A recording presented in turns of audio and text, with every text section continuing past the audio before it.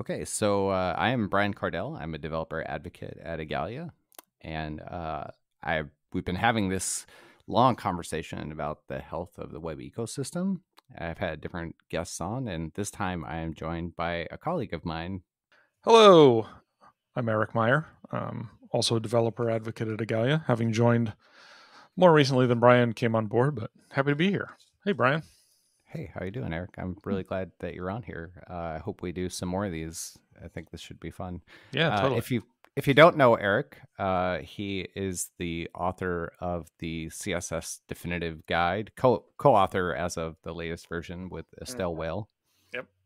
And congratulations to my co-author, by the way, Estelle, who just joined the Open Web Docs. Yeah, that's excellent. I'm really happy that super awesome. That's a great effort. I'm really happy that we're involved and can help start that too.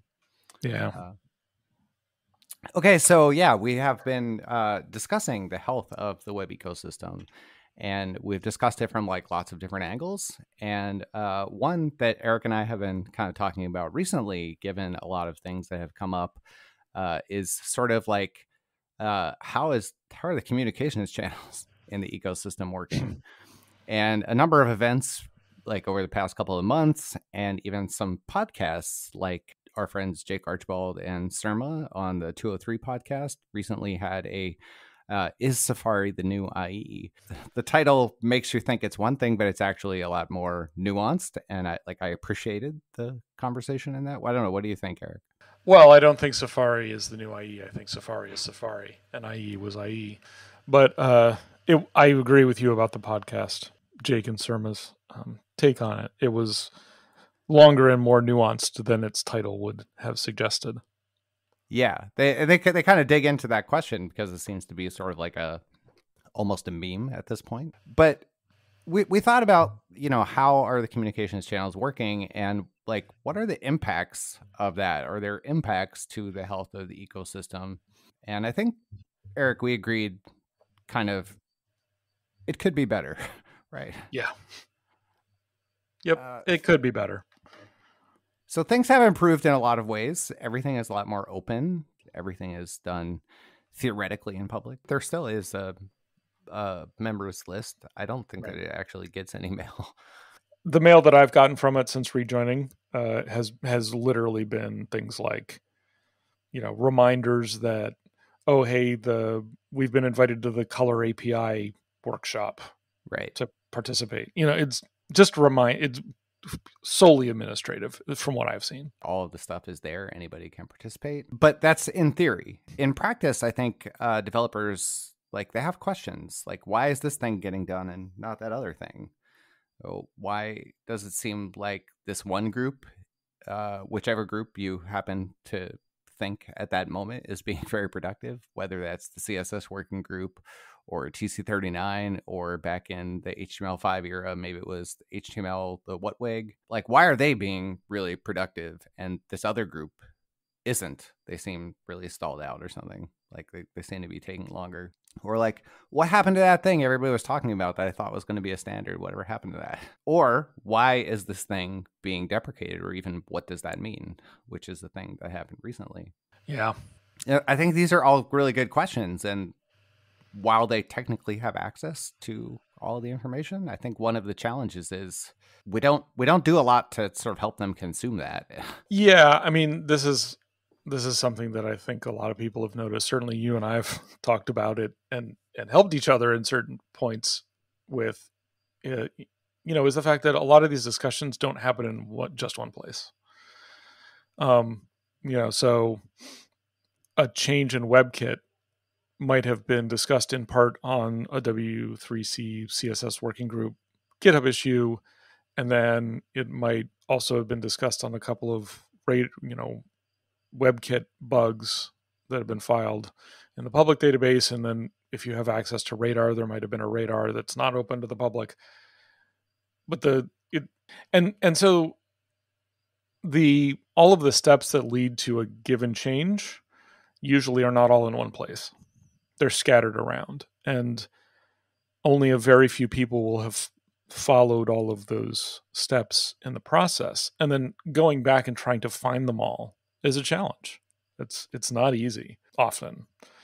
I think this is where the CSS working group, for example, shines. Most of the discussion, if not all of the discussion of a given issue, will be on that GitHub issue.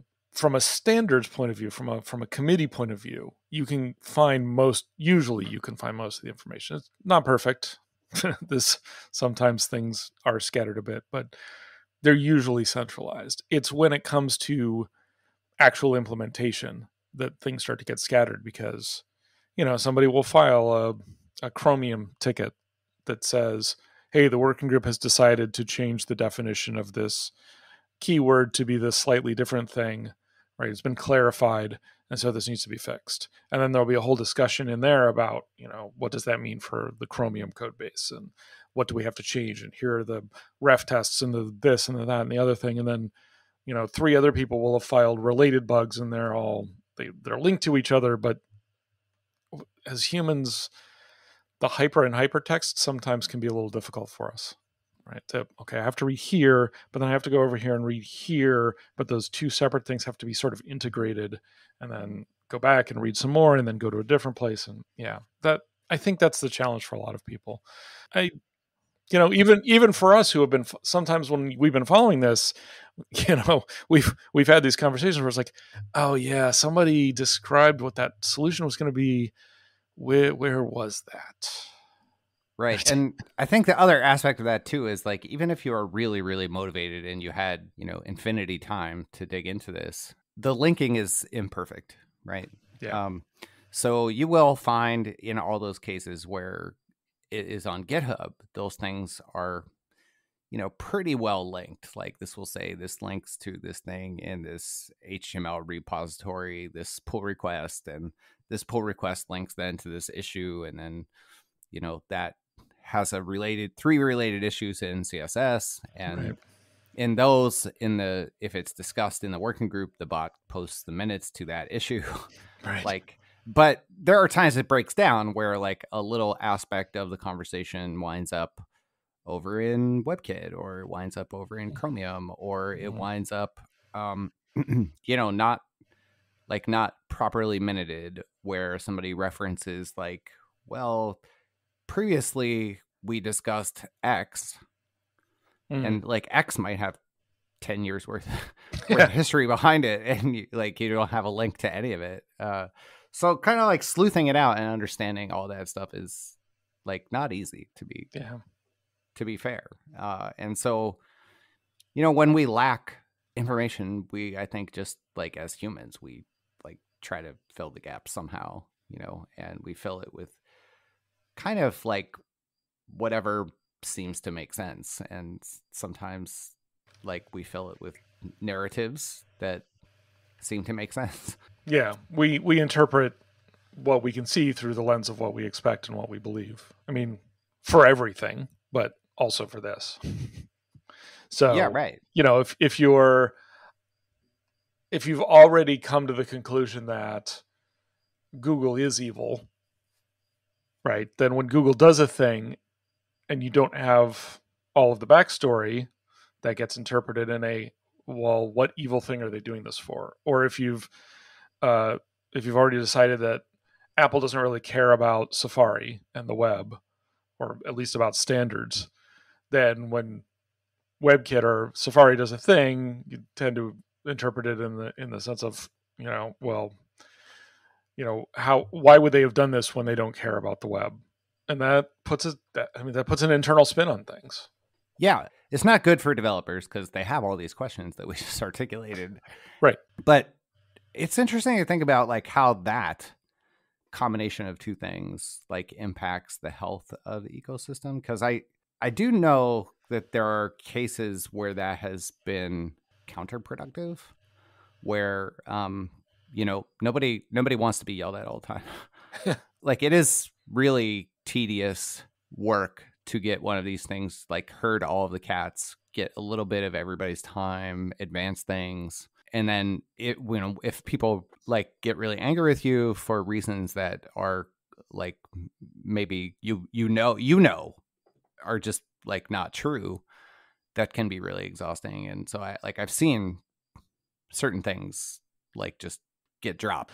Right. And yeah, there's certainly, it's understandable if a developer at a company, who is going to have a whole bunch of things that on their plate, right? They've got a very long to-do list. And if there's one item on their to-do list that gets lots of people yelling at them on Twitter and in bug reports and, wherever else, I'm certain there's a temptation to say, I could work on these other things where nobody's yelling.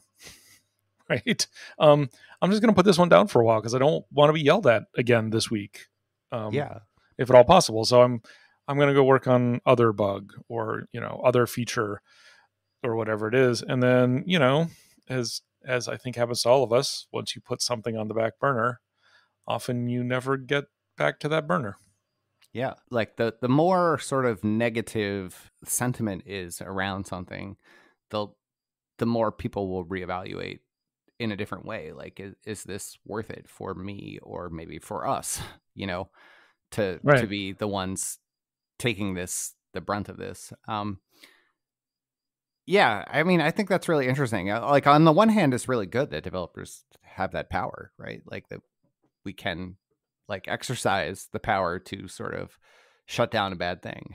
I think we could use help making sure that it's always the bad thing that's getting shut down. And I think there's a really good example actually that happened recently, a lens that you could view a specific thing through. So there was an announcement of a deprecation, and we won't even dig into all of the stuff about that right away, but one tweet in there said, breaking changes happen often. As a developer, you should always be checking things in early channels. Now, I know like where this came from, and I do know a lot of the history and stuff here. And so it's interesting. I'm interested to hear that history and where that came from. Yeah, we can dig into that in a minute, but like the way that I read this as all of the engines are constantly being updated, right? We like that about them, that they're constantly improving internals, that they're improving performance, that they're redoing their next gen layout engines. And there's a huge surface area. And sometimes we mess up, and we want to know about that as soon as possible. Like, I didn't think about that as like, we just stop shipping features all the time. Like, that's the lens that I viewed it through. It's not how it was largely received. No, and that's right. I didn't even perceive it the way you did, which is interesting. Now that you've said it, I completely get it. I mean, basically, it's Google saying, because we update every 6 weeks the way that everybody wants us to, sometimes stuff breaks, and you should always be testing to make sure that we didn't break something. So, like, always be testing so you can tell us, hey, you broke this. You need to fix it before the next release. Is, I think, what you're saying where they were coming from, whereas I read it as, hey, stuff breaks on the web all the time, and we break stuff on the web all the time, and you should be ready for that. Right. I think people read it as like, we break things on purpose. Right. And that, I think, is not the case. I think that the case is everybody agrees that should be like really rare and done with great caution. This reminds me actually of when I first kind of started getting into standards, there was this the ECMA specification. So this is what is really interesting, is that we have all these controls to test now to make sure that we don't break things, but the number of things that are still under documented, or that we have compatibility but we don't even realize where and how, is still like, it's way better than it was, but it's still kind of imperfect. And an example of this is when I first got into standards, I had been using them for a long time, but when I first started contributing to discussions, this story was relayed to me as I proposed a thing. And that was the ECMA specification. For the longest time, it had this concept of being able to iterate the properties of an object. And it said that properties were iterated in no particular order, no guaranteed order to iteration. As long as you iterate them, you are spec compliant. Java also, by the way, had this in their hash map specification, said the exact same thing. It's basically the same idea. So they could be read back in the order they were created, or they could be read back sorted alphabetically. In either way, it's spec compliant. Exactly. Okay. But it turned out that actually implementations did agree, but only to an extent. But people like learned this, like they just discovered it, because they played with discovered that JavaScript. everybody returned stuff in the same order. Right. And so they built things based on that. Right. And when some engine, I believe it was Opera first, but I believe the same thing happened to Chrome when they were doing their implementation, they were trying to improve performance, of their JavaScript engine. And they realized that they have this trick and they can actually make it faster if they don't maintain this insertion order. And so they did, and it was entirely spec compliant. Right. And like all kinds of things, like Gmail just broke. And I shouldn't laugh, but that's funny. I mean, we passed all the tests though, right? Like, I mean, so that kind of thing does happen. And so if you look at it through that lens, it's a completely different statement, right? Not at all bad in a way. It's kind of good. And I think that's tricky because like this communication stuff is really hard, and it requires like many individuals to understand the same thing. I know, like Eric, you and I occasionally like throw, here's a thing, a draft, and we read drafts for other people. And very frequently somebody is able to say, oh, does that mean X? And you say, what? It is really hard to convey the thing that you mean, and only that, and not something else. Right. Yeah. It's basically impossible to write something in a way which cannot possibly be interpreted differently than the way you intended it. Right. Because human language isn't that precise. And so like when you combine these two things about it being hard to assemble the backstory and communication being hard, and like things, it feels like can go kind of off the rails. Yeah. It is interesting to like look at a couple of these, like the alert one. So like let's fill in here. It seemed like there was a popular narrative that began to happen that like Google just wants to break stuff. Right. And that really it was just a couple or maybe even one individual who just has way too much power. And just like on a Tuesday morning, he was like, let's break the web. Stroking a Persian cat. Right, exactly. But of course that I don't know that anybody really has that image in their head. That's a bit of a caricature presentation even from me, but you get what I mean. Like that was sort of like the sentiment was a lot more closer to that. But the real thing is that is a real problem because these are very old APIs. They're like way from the beginning. I think these are like Brendan Eich, Dom Zero kind of original inventions. And they present basically an operating system level dialogue. And it has been really hard to make end users understand that, even just that. It has been actually really hard to make end users understand domains. Yeah. And sometimes it's like we think to ourselves like, oh, well, I mean, just learn it. It's not that hard or whatever. But the number of vectors here is like actually really incredible. Yeah. Like when I started at Igalia, there was a thing that was fascinating to me where there was an open bug because URLs can contain like Unicode characters. Yep. And so people would register like some domain with a lookalike character. So you would get like apple.com is what it looks like in like no. Because the A in apple.com was like mathematical A or something like that. Exactly. Right. And exactly. So it's mathematical A pple.com. But if somebody clicks on a link in a spear phishing or just a regular old phishing email saying, you need to update your information at apple.com, and even if they look at the URL, which lots of users don't, and they're like, yeah, no, it's apple.com. All right, click. And they go to the site. And even if they look at the URL bar, which most users don't, yeah, apple.com. And like you say, unless they literally like open the certificate information, and even that, who knows, maybe the certificate says, apple.com, but it's using uppercase mathematical A or whatever. Yeah, there's a lot of ways to fool non-savvy or even savvy users. I mean, having described that whole chain of things, how many of the people who are listening to this podcast would necessarily catch that? I would not. I mean, Right. I don't think that like most human beings would. Like even very, very tech savvy people would completely miss that. Right. Yeah, so the real story here is that is very difficult all on its own. It's difficult when you add that it's coming from an OS level looking dialogue. But where this gets really, really, really snarly is with cross origin iframes.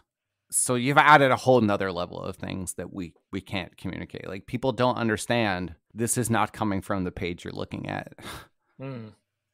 Right, it's something else. It could be from anywhere who happened to get a third-party iframe into your page, because from the third party you can present something top level, not just top level, but top level, and can be confused with an operating system or browser level dialogue, you know?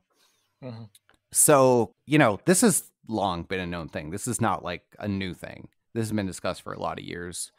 And it was nobody's first choice to want to just be like, let's turn them off, right? Yeah, let's turn off prompts and confirms and alerts in cross origin frames, which is what Google had initially proposed to do. It wasn't just to switch them all off for everything. It was to switch them off when they cross origins.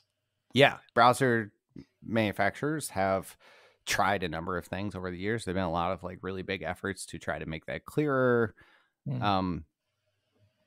And we've tried a bunch of things, and it would seem that those things have not worked. And so there was a very real problem for real users here where, you know, we're talking about it in this few steps removed kind of way. But like, I can tell you that I have family members and I know other people in the web community who have family members who like have had their identity stolen, their bank accounts compromised. These are not like minor inconveniences. These are things that like ruin lives. Right. Lawyers and years to resolve. So, you know, in the priorities constituencies, users are first, right? Right. If we're trying to solve the problem for users and we cannot solve the problem for users, there is one sure way to solve it, right? Which is to turn it off. Yeah, if there's an attack vector, if you can block the vector, then no more attacks can come on that vector, which is what Google was effectively trying to do with this cross-origin, you know, alert disabling. You know, everybody went to their respective drawing boards and tried to figure out what is the way to do this. There was a bunch of study. They looked at the HTTP archive. They looked at like, I don't know, 7 to 9 million sites now. They got data. That data is based on homepages. So it's not remotely adequate, but it's informative. And they looked at what was there and they said, well, that's actually surprisingly low. So let's get some more information. So then they added some instrumentation, some stats counters to Chrome. These measure what real users encounter and use, right? That was very, very low for these specific ones, these cross-origin iframe. Right, like 0.006% or something of that magnitude. I think it was even less than that for the cross-origin ones, but probably. Yeah, so they made this proposal, like, let's do that. Yeah. That proposal was a year ago. It wasn't like now. Right. And there were discussions, and there were people who went and did manual checking of things. 100 URLs that were encountered, they went and looked at them manually to kind of, you know, sanity check the results. And in those ones that were reported that they had the cross origin, they couldn't actually make them fire. So they said it's possible that like really a lot of these are like dead code, right? Like they're false positives. So the number is in practice probably even lower than what we see. Right. All of the vendors said, we agree, that would be good. And if you do that, we'll follow you. So it was not controversial. It was not a Google decision made in a vacuum on a whim. Like it took a very long time. There was a lot of research and like there was a way for you to opt out of this. But it turned out that actually was insufficient. They shipped it and they were wrong. Well, yeah, I mean, that's one of those fascinating situations of everything that went into the decision they were right about. But once it was executed on, they found, they ran into the buzzsaw of the internet in part, but also, I'm sure that there were cases they hadn't caught that got caught. And yeah, I think the breakdown, honestly, is there isn't really a way for developers, like the global population of developers, to know that these sorts of things are coming down the pike, right? Because there isn't like a news service that slices and dices these things and sends them out to people based on their interests, right? So if you like, this is a sort of thing that, from what I can tell, a fair amount of enterprise intranet software, not internet, but intranet software, actually does do sometimes. Like there are, I don't know, payroll applications that use they do alerts and confirms and prompts and stuff across iframes. Whether or not it's cross origin, I mean, I'm not an enterprise expert, right? But there isn't a news bureau that let people can sign up for to say, I'm an enterprise software developer and send me stuff that touches on enterprise development, right? So that 6 months ago, when this was under discussion, they could have gotten a little alert, not no pun intended, to say a little news item that says, hey, there's a discussion about removing these things in this situation, and for them to then go and be part of the conversation. And, it's not like I'm saying that that's an easy thing to do. And sure, there are, we can say, oh, well, if they'd signed up for, if they'd subscribed to this GitHub issue, or they had alerts on this bug repository or whatever, then maybe they would have known about it. But yeah, no, there's already too much, right? We're already drowning in information. And even knowing where to go is often difficult or borderline impossible to figure out. I mean, I didn't know about this really until it happened. And I'm a lot further into these processes than a lot of people. Like when it broke, like the things that broke, once you heard the things that broke, you were like, well, that's really obvious. How did you miss that? So the way that we miss that is twofold. So one is people are humans. Humans make mistakes. So we will make mistakes sometimes. And to their credit, I think that the team actually received this feedback and they delayed it. They said, we're going to go back to the drawing board, think about how we can improve this. But there's only so many things that we can think of. And to think of these things, we need more developers in the conversation, right? But this is actually surprisingly hard. I have I started writing articles in 2015 talking about this sort of like there's an economic mismatch of you want better standards. That means you need to be involved, but standards move at such a slow pace and they happen in so many places that if you try, the information fire hose is so big. It's like that scene from the UHF movie where the kid gets shot across the room, right? Like it's a lot of information. You cannot possibly be expecting every developer to handle this. And what is maybe interesting to know is like the other side of the community knows this, and like we have tried a number of things. Some of them have been reasonably successful, but it is amazingly difficult actually to engage the community in this kind of conversation. Yep. People are busy. What else is interesting about this is like, even if you manage to engage the community in a big way by creating a really simple A or B question, right? Like, which one is more important to you, A or B? Or how should it work, like A or like B? Right. Very frequently when somebody asks one of those questions, many people, when they answer the question, they think there is only one right answer to this, right? Like no rational person could possibly think that the answer is B. It's clearly A. Right. And yet, every time we have one of those and we present it and we get a lot of participation, it is astoundingly 50-50. Yeah. I mean, in the end, that's a little bit terrible because it means that very frequently we have to make a choice in which roughly 50% of developers are going to think that's a bad choice. Right. And not understand how anyone could have possibly made that choice. Exactly. That's exactly what I'm saying. Yeah. Now take that and sort of mentally reverse it if you're a developer and say, like, how do these standards bodies get consensus? Like, what does it mean? And how do they work? Like, this is very, very tricky because, like, for standards, there are not a lot of A/B questions, right? Like, they're complex questions. Right. And lots of people from lots of perspectives. It's unsurprising that to build consensus, we make compromises.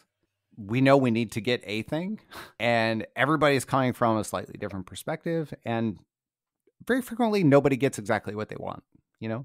Yeah. We wind up kind of, I think, often agreeing that reasonable people could disagree on something. I don't know. Do you have any thoughts on any of that? I mean, no, you said it pretty much. It often comes down to a decision has to be made, and there's no clear consensus. And you do have to accept that some percentage of people are not only going to dislike your decision, but not even understand how you could have arrived at it.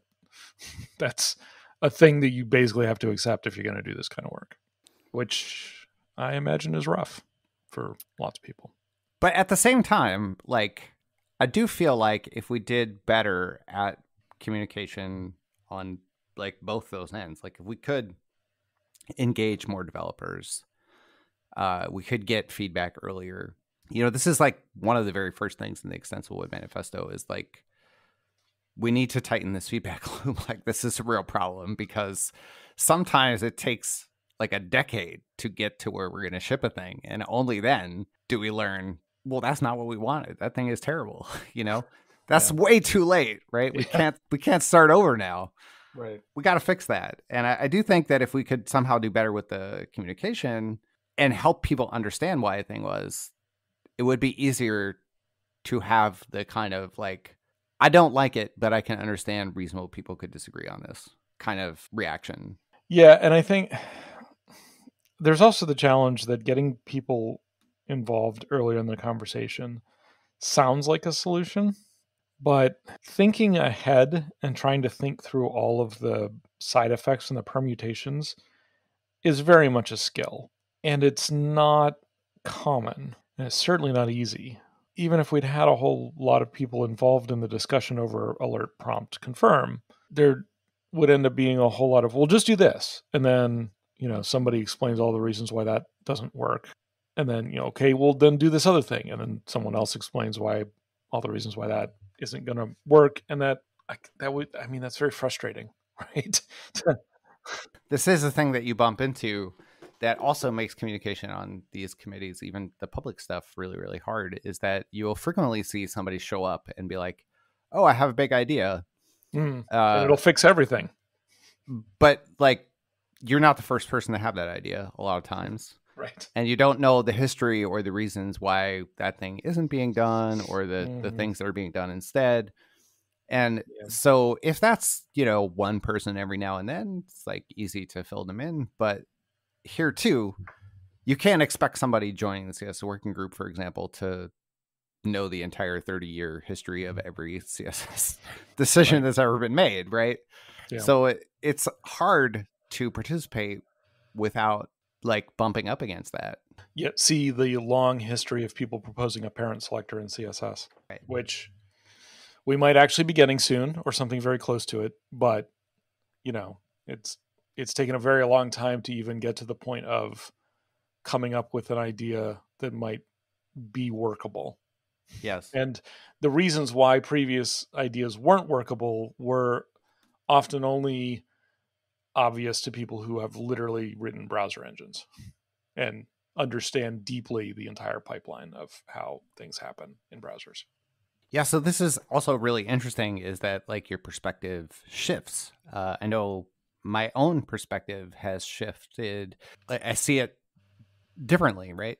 And some of the challenges that you're talking about, like, they're only obvious if you're an implementer. And sometimes the data that you have to work with about what you should and shouldn't work on is difficult too. And here too, like reasonable people can disagree. So like we run these sort of polls all the time. Like if you could do only one thing, what would it be? Right. And Yeah. at the top of this list is like container queries, has all kinds of stuff. Mm-hmm.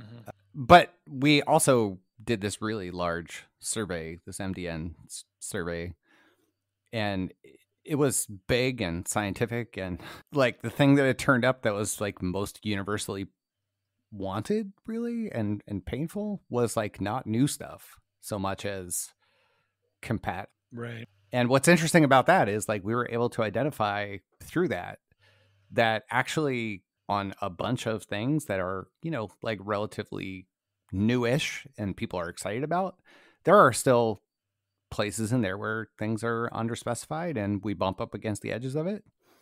And once we had the tests, it seems that like no browser, like they were all in the 60s basically, like at the beginning of the year.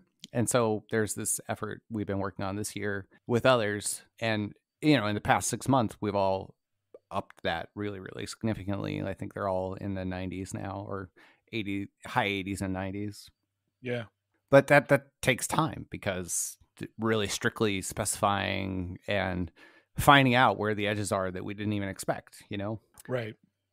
But nobody asks for that really, you know? Yeah. If you ask people, what would you like to see done in browsers, they're gonna, like you said, container queries, you know, like cool new stuff.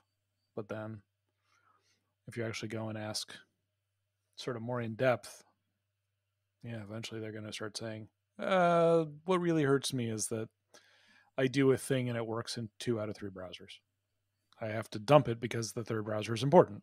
That's actually a really great segue into how I think maybe we could wrap this up and tie it back together with the beginning of this. So a couple of weeks ago, our friend Jen Simmons, who's now a developer relations person at Apple, she was formerly at Mozilla, and before that, for a really, really long time, everybody in the community knew Jen. She had a podcast and she did a lot of speaking and stuff. Mm-hmm. But she asked this question that was like, hey, you know, I work for Apple and WebKit now, and like, what can we do to make WebKit better? Like, what is the thing that, what would you focus on? Like, if you had the power to call a shot and say, here's one thing we're going to do, like, what would it be? And that actually generated a lot of not very productive responses. In fairness, there were some productive responses, but there was also a lot of, you know, the best thing Safari could do is just die already, effectively. I don't know if anyone said that in those exact words, but there was a whole lot of unhelpfulness. Yeah, because that doesn't help. Well, first of all, Jan is a woman on Twitter and the web in general. She's had to develop a very thick hide for that sort, you know, to ignore that sort of thing, because that happens a lot, regardless of whether she's asking things on behalf of Apple or not. When you have someone who's saying, "How can we make this better?" telling them something else, right? Not answering the question is rarely ever helpful. And I admit I used to do things like this. I hope I wasn't as hostile as that, but you know, the thing where someone asks a question and you answer it in some, you know, technically correct but not at all relevant way. And I think we would all do a lot better to be more helpful. One interesting bit of helpful feedback that I thought Dave Rupert tried to respond to this, and he said, I think that, you know, Safari is the new IE is kind of a tired take. It's not really helpful. Here I have a person who is genuinely asking. Mm-hmm. So I want to try and give them some feedback. So I sat down and thought about it, and I wrote this post, you know? Right. And he said, I think a helpful way to answer this would be to tell you the things that like I'm frustrated with. And they're largely where I have to do something to appease one browser god, right? This special way I have to create this sacrifice to make something work in IE6 or, you know, whatever browser it happens to be. And I think that's an interesting point, actually, that there are things to be unhappy with in every browser, and which one is taking sort of the brunt changes, right? Yeah. I don't know. Like, Yes. have you experienced that? Oh yeah. Over the years, there has always been at least one browser that was the most frustrating. Furthest behind is maybe not a fair way to put it anymore, but there was a time that IE6 was the best browser on the market, and then there was a time when it wasn't, and it gradually became the thing that most people were frustrated by. It. I mean, that's where this whole is Safari the new IE, is Right. blah the new IE comes from. But I remember the time when the question was, is IE the new Netscape? Right. I was actually going to say that. Like, I remember when I came along, and one of the reasons that it was better is because Netscape had gotten so like bloated and like slow. And in recent years, there were times when I was most frustrated by Chrome, which most developers will gasp in outrage and at the blasphemy, but it was behind in the areas that I was most interested in. Well, behind Firefox, right? They're largely a parody now in the areas that I'm interested in, but yeah, there was a period of a couple of years where I was just like, I wish Chrome would catch up already. yeah. And they're, but it goes the other way too occasionally. Like Safari supports hanging punctuation, which is a property in CSS, and none of the other browsers do. And it's not a huge thing, but it does occasionally frustrate me that nobody besides Safari supports hanging punctuation. It makes certain typographical things much nicer, makes certain layouts look cleaner when it's supported. Yeah, at some point I was doing a thing where I was making extensive use of hanging punctuation to make it look what I thought was better, and then when I first loaded it up in, I don't know, Firefox or Chrome or whatever else I was checking it in, I was like, what the? Oh, right, they don't support hanging punctuation. Damn, shake fist at Sky, and then move on. But yeah, I mean, I don't want to try to say that what Dave had to say can be boiled down to a single sentence, but I think part of what he's getting at there with the, what frustrate me are the things I have to do to appease a single browser god is really, it comes back to like Compat 2021, right? They're compat problems. They're compatibility frustrations. And, I could see where a useful bit of feedback for Jen would be, if I were making the calls, if I were calling the shots on WebKit, I would say invest everything in catching up with Chrome and Firefox in terms of what they support, so that there are fewer of those frustrations sort of across the board, right? Where people say, all right, I did a thing and it works in these two browsers, and then I tried it in the third browser and it didn't work, and I have to figure out how to either, do the right incantations to make it work, whether that's a WebKit prefixed property in CSS or it's some kind of, I have to write a polyfill or I have to find a polyfill in JavaScript to make the thing that I was doing in JavaScript work for whichever browser isn't supporting that. Less of that, I think, would make developers on the whole a good deal happier. In a way, I think probably the deepest frustration is what we're talking about from the MDN survey and what Dave was getting at, which is compatibility. It's always the biggest frustration, I think. But then also, how do you keep up with that? Right. That part's not easy.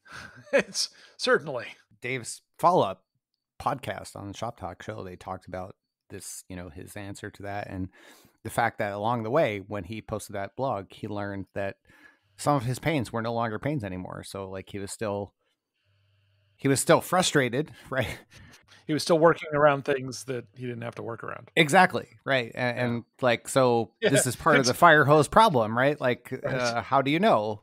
He was like the driver that knows to go around the pothole and keeps doing it even after the pothole's been fixed. Exactly. Yeah. So, and how do you keep up? And that gets back to what we were talking about before, right? It would be great if there were a central news bureau that could keep people informed about this, but there isn't. And to some extent, I think that would be very difficult to create. We do this thing with the TC39 has a educators group. We have this 2-minute standards in 2 minutes. Right. And it tries to do that. Only very, very high signal to noise. We only write about something and tweet about it when there's some development that becomes sort of like serious enough that really all developers should like know about it, right? Mm-hmm. So we try not to give 2 years before the thing when it's stage 1.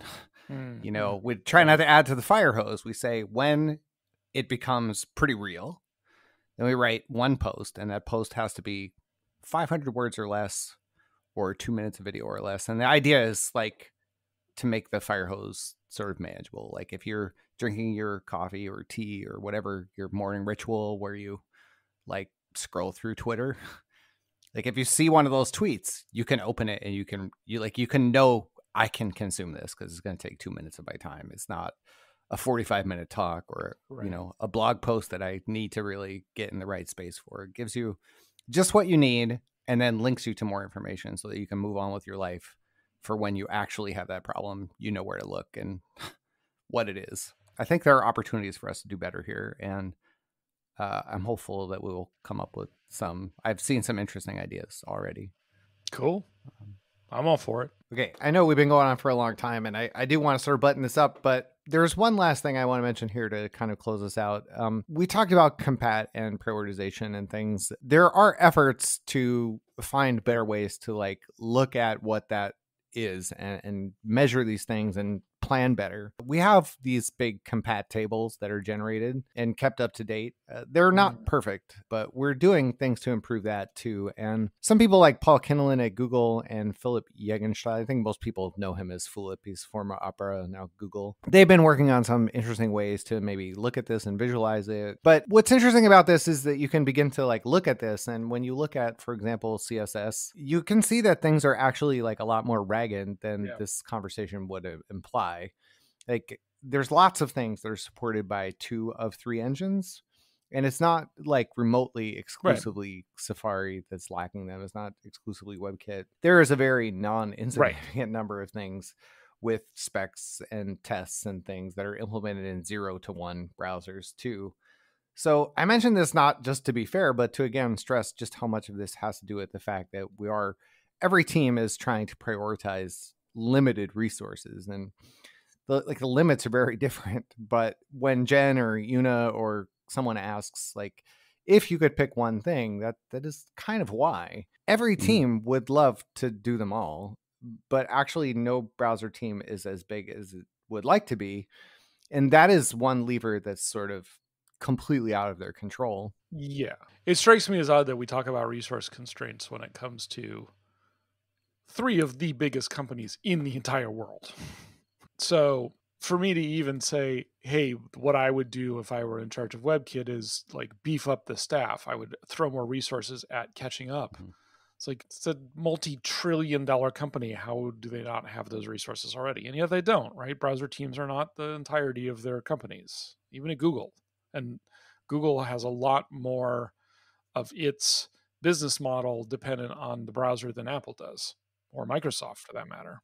Also, interesting thing here that we blow right past in these discussions often is that, like, as users, we sort of want the investment to be at least as big as the current biggest one. And that's really interesting because that's what much of our podcast series has been about, sort of the economics behind it all.